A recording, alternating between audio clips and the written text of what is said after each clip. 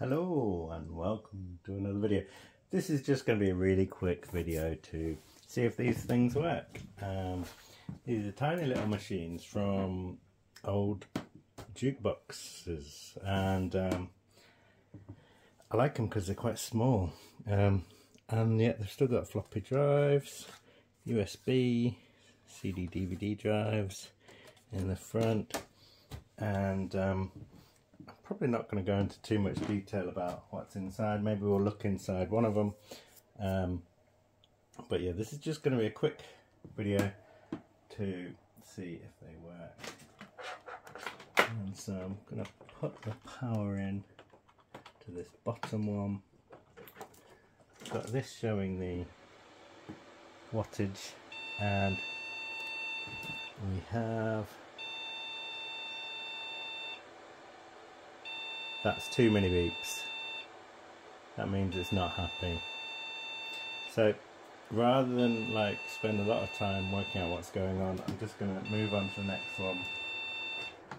And I will, at a later date, spend some time working out the state of all of these different machines and what's going on with them. But for the time being, I'm just gonna see what happens. So I'm now moved on to the second one.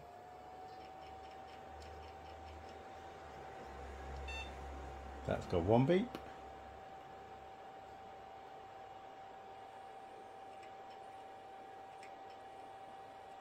There's a slight sort of clicking from the hard drive. Not sure what's going on with the monitor. It should be working. Just double check of that power cable. Everything's connected there.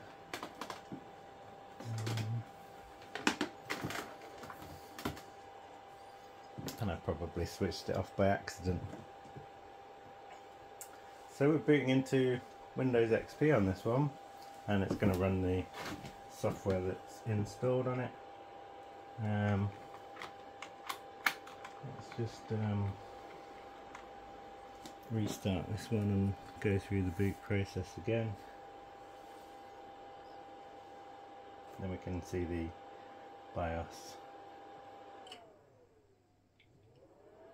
So this is literally the first time I've switched these on after picking these up.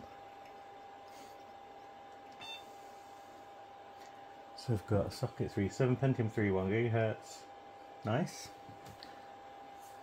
Let's see if we get anything on the first one. If we get anything on the screen with the one that was beeping.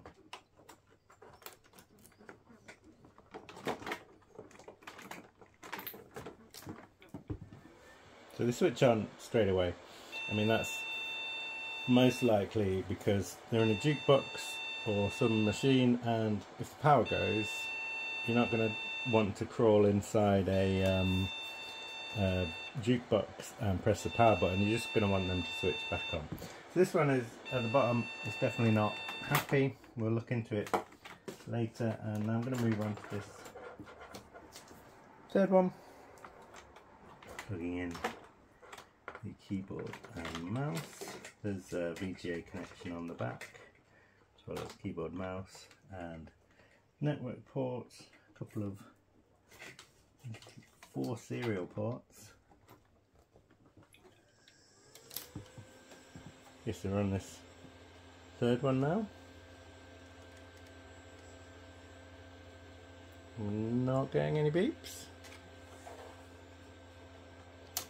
Getting power. No beeps, nothing on the screen. Not sure what's happening with that one. Gonna move on to the next one.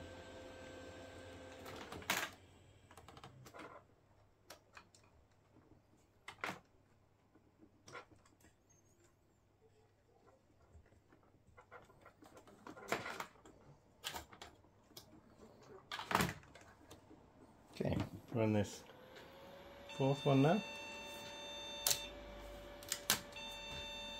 and we're getting too many beeps.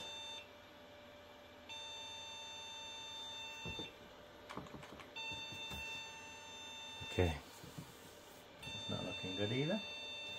So let's move on to this fifth one, the top one, and see what we get.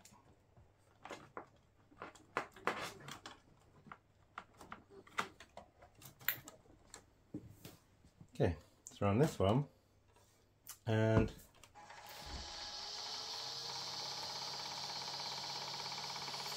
that does not sound good. That does not sound good at all. No beeps, just noise. So I'll just have a quick look in this. I need to unscrew it.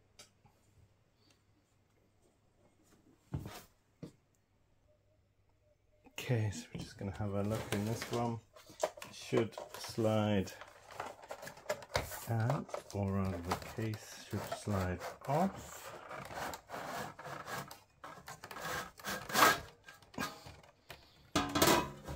And in here we've got the heatsink fan that spins freely. So there's also a fan at the back here, at the back of this power supply, and I'm not going to explore that right now because it's just had power to it. I've got a single stick of memory.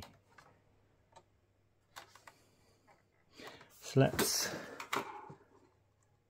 have a quick look at reseating the memory. That's a quick, easy thing to try. And we've got 156 megs of RAM.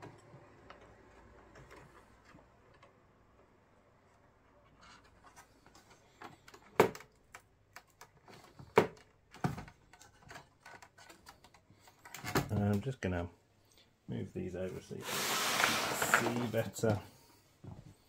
Let's match this up. Move these screws out of the way and see what happens.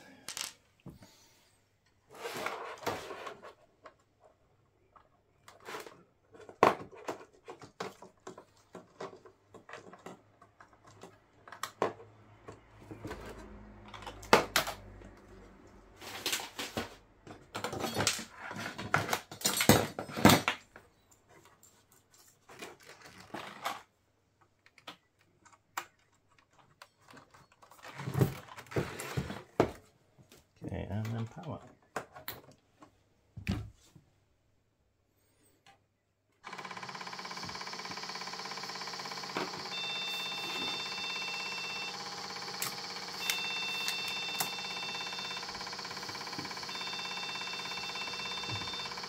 So it's beeping.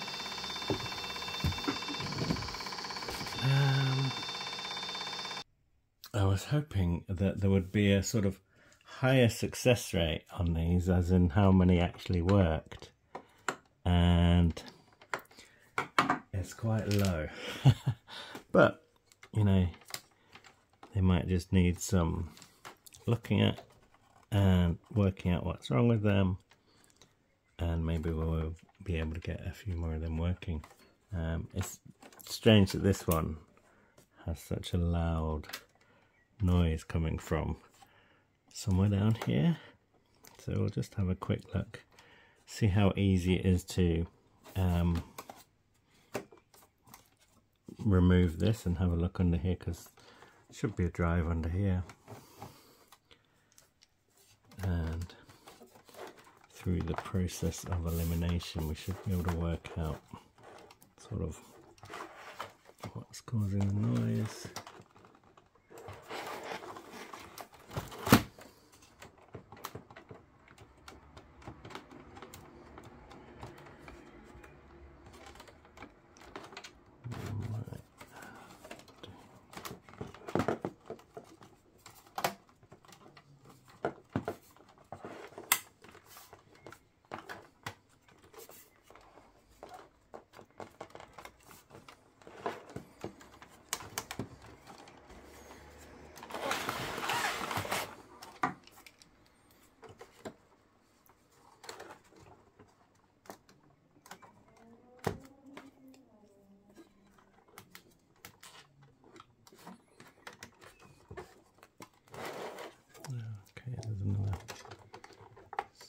here.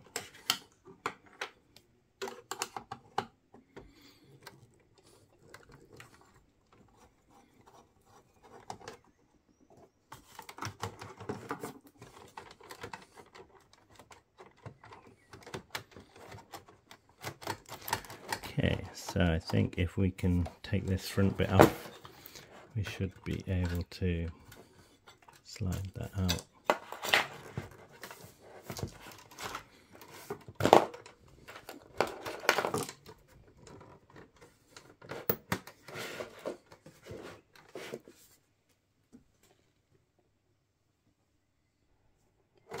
Okay, so taking this front plastic off and broken this by the looks of things.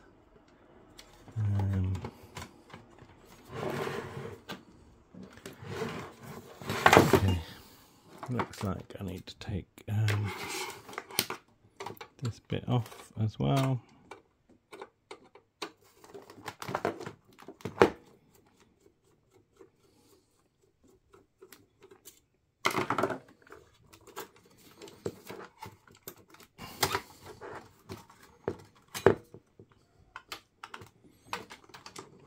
Okay, so is it too dark?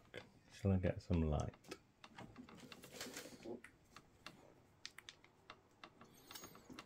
Okay, so the part number is Pro X3680 version GO.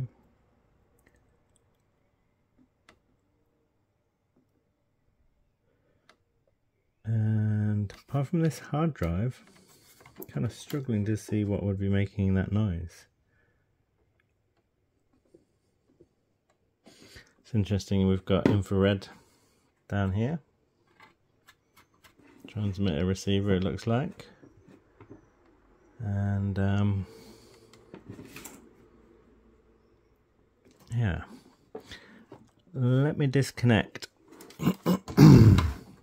these and we'll try and work out which one's making the noise, or maybe it's something else.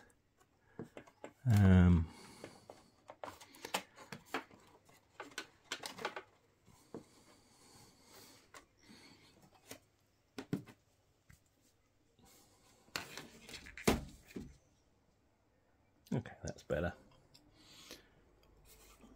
Be very careful to avoid this power supply area.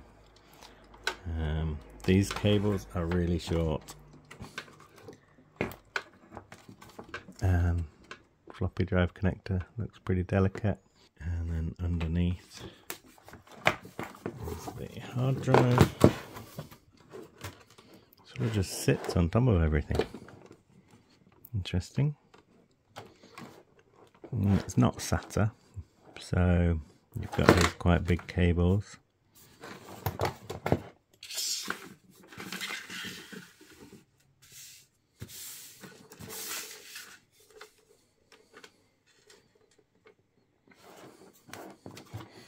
All the capacitors look okay, as far as I can tell. The heatsink's actually got glue around where it's mounted to stop it from moving.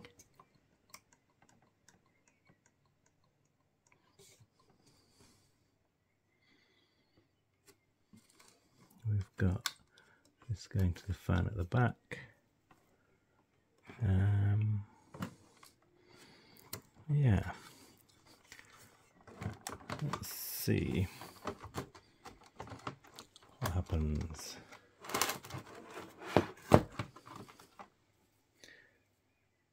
When we connect the power again.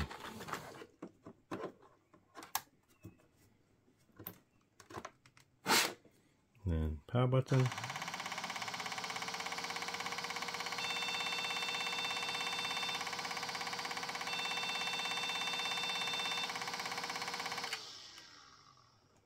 Let's disconnect optical drive because that's the easiest at this point.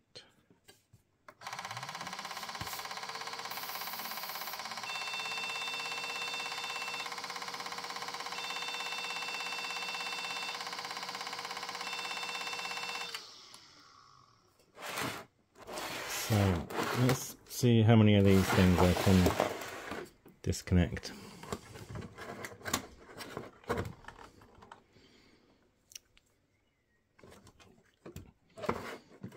So short. This, once you disconnect this, I'm guessing this is going to be a real pain to actually reconnect this. So let's disconnect the hard drive.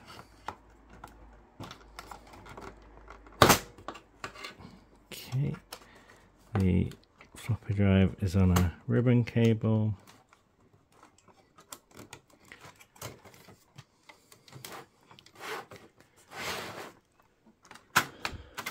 Okay, so I've disconnected the hard drive. Floppy drive still connected. Okay, still making a noise.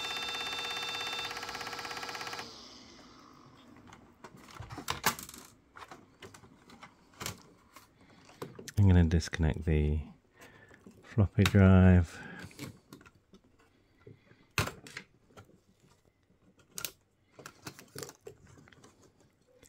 Even the sort of ribbon cable connection or bracket is quite fragile.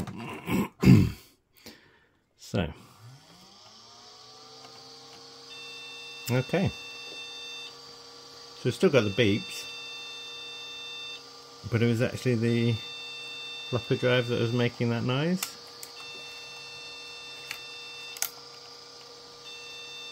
Okay. So let's see if we can do anything about that. It's beeping, which is better than not beeping.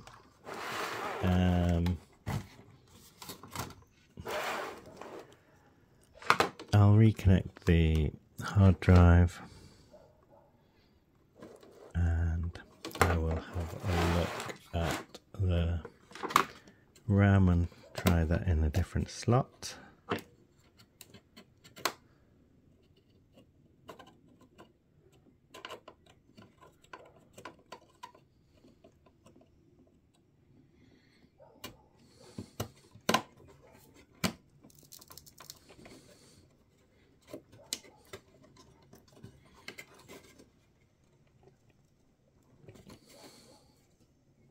Not really giving me a very satisfying click.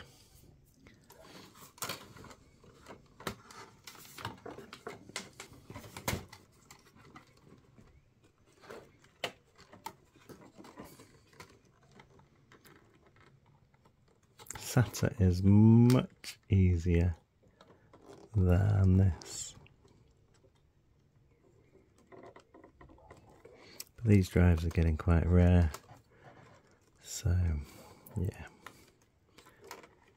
and this isn't a SATA system, so we don't have much choice in the matter. So I've moved the memory to this slot. If this doesn't work, I can try some different memory.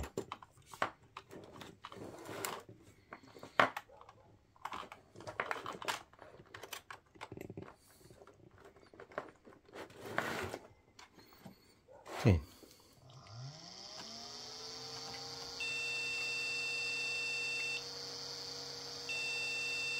Still lots of beeps. I'm going to get some different memory. And as if by magic, I've got some PC 133 memory here. So I'm going to try in this slot.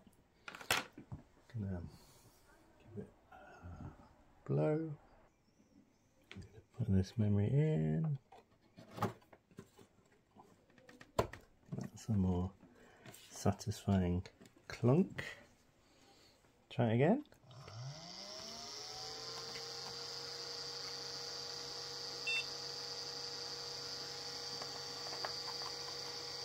And we have a booting PC, which is great.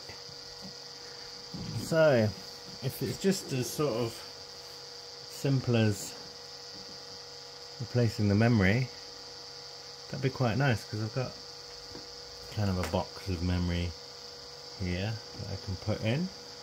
Pentium 3, 1 GHz, Socket 370 Net PC, S80B1X-C3, BIOS from 2002. It's an i815 chipset, and it's currently using about 49 watts, and I've just realised that I'm not even pointing at the screen so you can't see.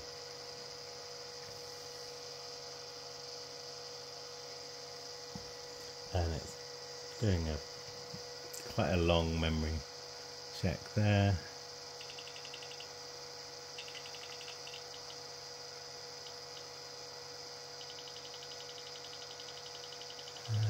We've got a 40 gig hard drive, ATA33. Getting some noise, which when starting Windows 98. Is there something on the keyboard? Yes, of course.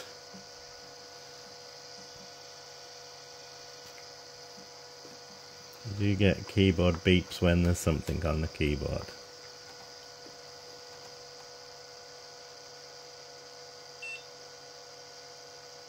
Let's see if it boots this second time after it's just reset. So the memory I took out was a 256 meg PC133. So it should work with the 256 that I've put in there.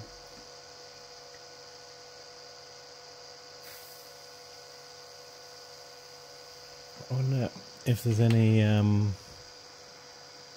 health status. It's changed the oh, here we go. So we've got it 60 degrees.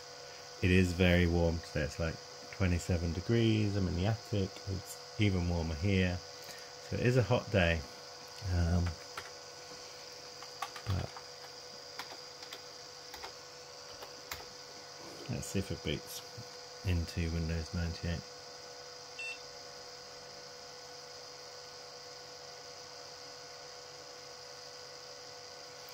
We can skip the memory check.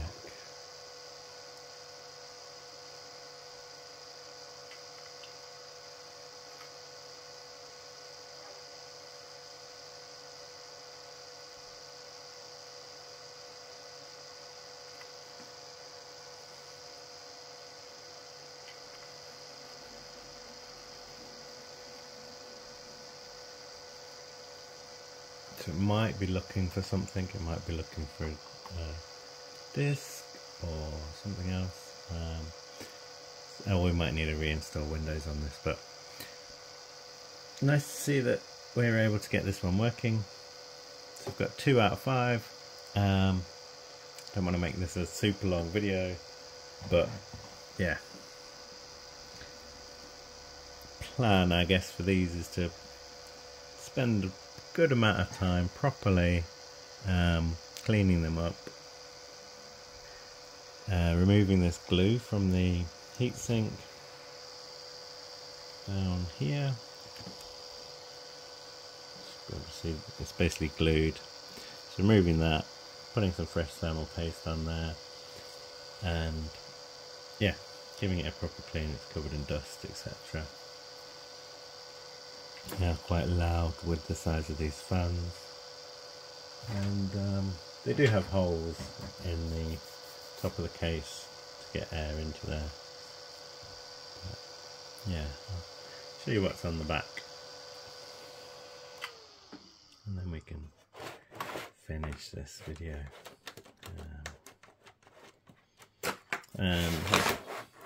Thanks for all the comments on the previous videos. Lots of helpful advice there, really appreciated. And yeah, plan on hopefully getting that system back up and running properly. So we've got, this was for power for a touch screen.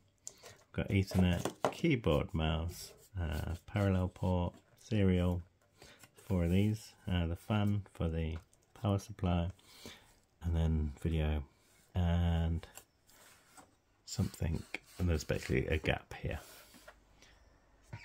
We'll have a look at the power supply. It's under here, and yeah, it looks looks fine. I don't think there's anything too exciting in there, but best to avoid messing with that. And under here is all the different chips, Phoenix BIOS. There's a button battery, there's a dead spider back there, which I won't show you because lots of people don't like spiders. And front audio, front USB. And then this power supply has, it's not the usual power supply basically. I don't know what you would call that, but yeah, it goes from here to here. This is the for the fan behind the power supply, and then there's a 3-pin fan at the front. Anything else interesting to look at? Under the green heatsink there'll be the main chipset, but there's not that much writing over here.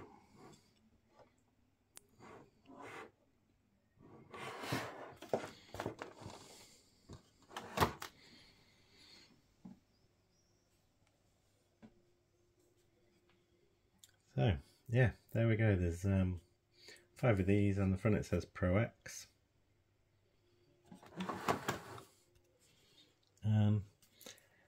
Thanks for watching the video. If you got this far, leave a comment or a thumbs up. Make sure you subscribe, especially if you like older computers. Yeah. Alright, bye. So I was just continuing with the, checking these again, seeing which one works, which one doesn't. I've got one, oh my goodness, that smell. Yeah, I don't know if you can see this smoke. I just connected this one, and it went pop. So, yeah. Didn't get it on camera, obviously, but yeah, that smells like, gunpowder, etc., that kind of smell.